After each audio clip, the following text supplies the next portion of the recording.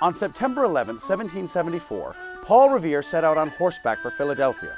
His mission was to carry news of the Suffolk Resolves, which proclaimed Massachusetts' resistance to the Intolerable Acts, to the Continental Congress. Paul's mission was urgent, and he covered the 350 miles between Boston and Philadelphia with unprecedented speed, arriving in only 5 days. The day after his arrival, the Continental Congress enthusiastically endorsed the Suffolk Resolves, taking a giant step towards independence and confirming Paul Revere's role as the herald of the Revolution.